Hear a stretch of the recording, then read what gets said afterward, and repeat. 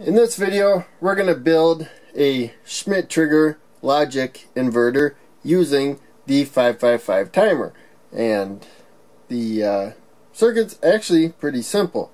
We have pin number 2 and pin number 6 tied together. You'll see that from time to time. That's when you want them both to monitor a voltage. So they're going to monitor the voltage of the trim pot. If we go all the way, turn the dial all the way to the positive rail, we'll have 5 volts. I'm going to set the power supply to 5 volts. I actually already do. And then if we put the trim pot, turn it down all the way to the negative rail, we'll have 0 volts. So the inverter part of this, the input that we give it, if we give this 2/3 of the power supply voltage or more, pin number 6 will detect that, then we'll have a low output. If we have 1/3 or less of the power supply voltage, pin number 2 will detect that. It will set the output high. And so from 1/3 to 2/3 though, that middle range, it's going to hold whatever state it was last put into. That's what makes it a Schmitt trigger. It doesn't have a specific point that it changes. You have to overcome a lot of distance in either direction for it to change. A lot of distance for this Schmitt trigger. Other ones just have a little bit of voltage change where it's going to hold its state.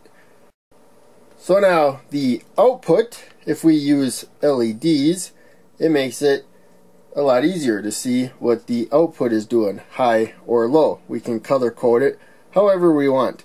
And so I'm going to use red, at least at the beginning, for it to light up when the output is high. So the LED will lead to the negative rail, ground, our 0-volt reference point.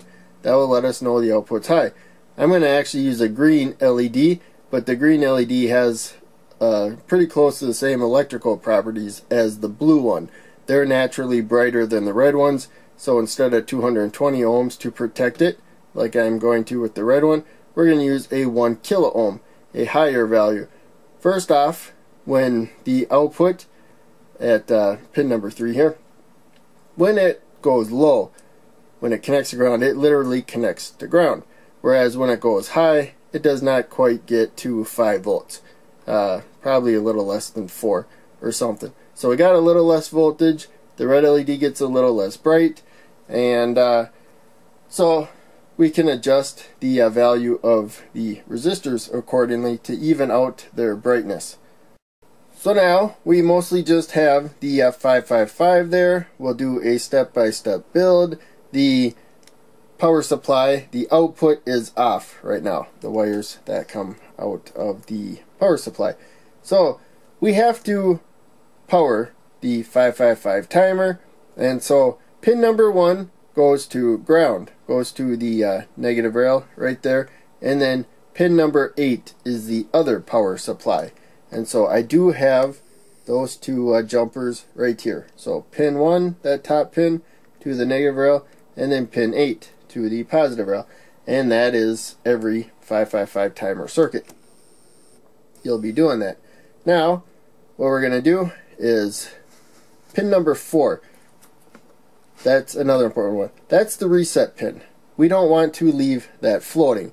It really does nothing in this video. It's waiting for a low signal. It's waiting for a basically direct connection to the negative rail. And so we're going to tell it to do nothing by taking this jumper and putting it directly to the positive rail. So that will prevent it from resetting the 555 timer, which is the dominant thing. If you reset it, it doesn't matter what else you're doing with the 555 timer, it's going to reset. So that's all that's doing. Now, when it comes to the trim pot, we're going to use a trim pot for a signal right there. So I got the trim pot across here. So that's pins 2 and 6 that it's going to connect to. So what we're actually going to do is take this little jumper that I made and put that to the second pin there, and then the pins work this way: 1, 2, 3, 4, and then 5, 6, 7, 8. So we got the trigger there, and the threshold. Trigger is 2, threshold is 6.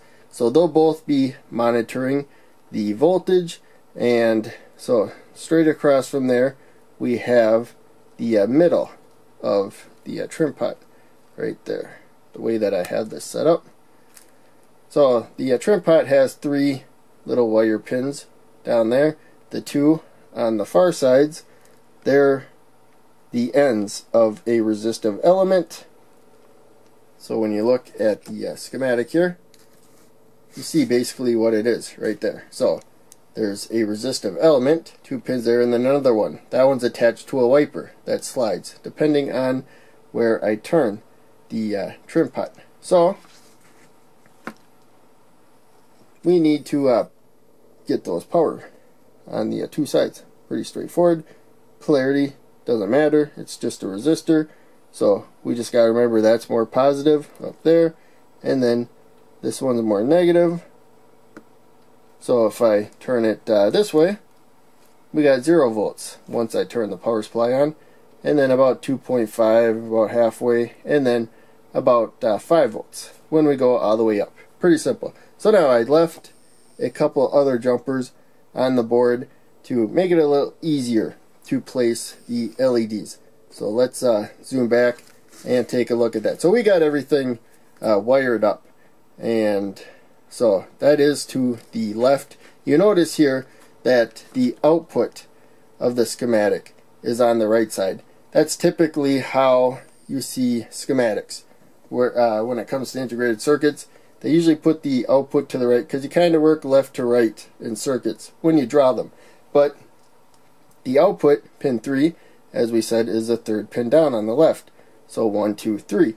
And so that's just where the output is on the integrated circuit. So usually schematics won't line up probably with what exactly you see on the board. And you can't just kind of lay it out the same way. That's what I'm trying to say. So in any case, we're going to take the red one. We're going to put it on the side that goes more negative. And so here you see the LED before the resistor, but I'm going to put the resistor to the output and the LED down here. Order does not matter. Again, you lay it out how you like it. Long lead though, the anode is up 1 row, short lead the cathode going to the negative rail.